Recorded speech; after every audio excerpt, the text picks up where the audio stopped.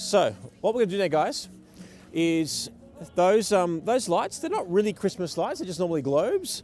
I love shooting with those because out of focus, they look absolutely incredible. So we're going to get our subject here, kind of away from that particular background, expose to that first because we can't control it, and then get a beautiful close-up of her face with that separating her from the background. So that'll be cool, let's do it.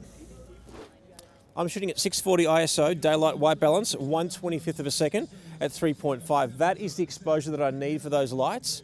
Now that I've got that, by eye, I'm going to see what the light's going to do on her face, and we'll balance out the light source. So let's do it. Come a little bit closer to her. No. Just the light. That's it. Turn your face towards the light, gorgeous. That's it. Tilt. Chin down.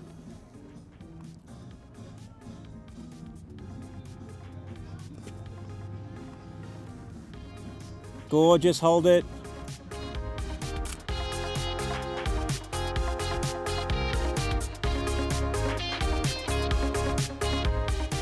We're doing clamshell lighting on this gorgeous girl. Everyone looks gorgeous with clamshell lighting, but you get a gorgeous girl with gorgeous lighting, then everything's gorgeous. It's like gorgeous times gorgeous plus infinity. Bring both of them lower. Stop. Chin down, darling. Gorgeous. Give me a hint of a smile, a bit of warmth in the eyes. Beautiful.